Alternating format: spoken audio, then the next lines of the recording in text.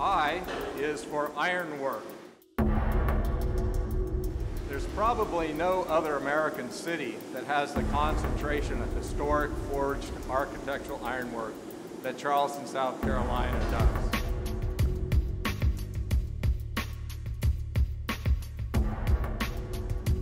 In modern times, probably the best known smith working in Charleston was Mr. Philip Simmons. He began his career as a general blacksmith.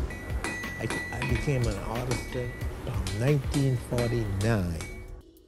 Amongst the motifs that Mr. Simmons brought to ironwork in Charleston were those that were based on the native plants and animals in South Carolina's low country.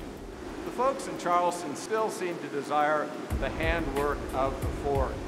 Cast iron tends to be fairly heavy in section, and it has one interesting defect in that it's very brittle, so it doesn't withstand impact very well. And believe me, in the history of Charleston, there's been lots of impact.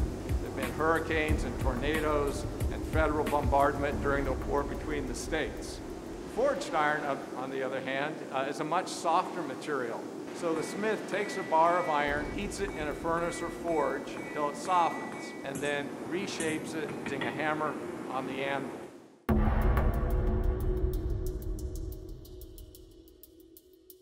The American College of the Building Arts is also based in Charleston, and Mr. Simmons has been a constant supporter of our efforts to train educated artisans in traditional building trades.